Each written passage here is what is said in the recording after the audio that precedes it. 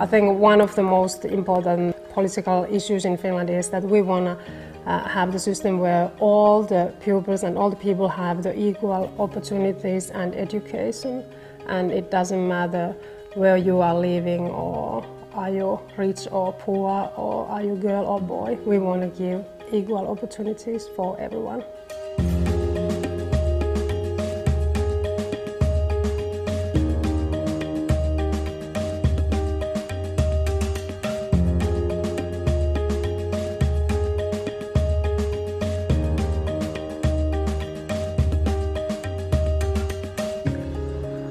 Finland restructured totally basic education in the 1970s. It was a very centralistic reform. During the 1980s, we began to decentralize powers to municipalities. Especially during the 1990s, we decentralized a lot of decision-making powers to education providers. And even, of course, on our schools and teachers a lot.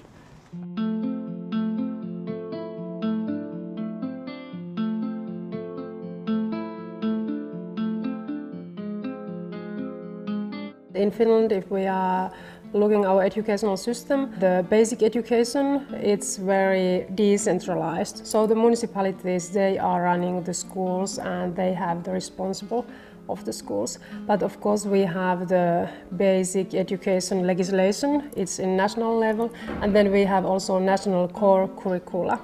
But the schools and municipalities, they have also quite much freedom themselves.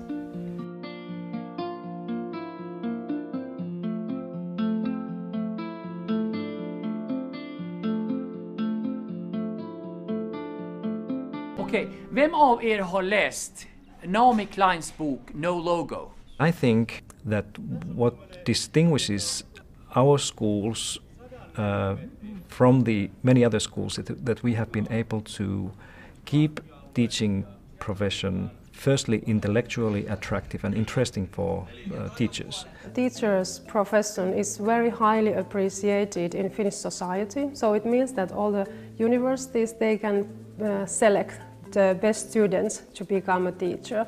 So of course it's help because then they can get the most motivated and best people to become a teacher.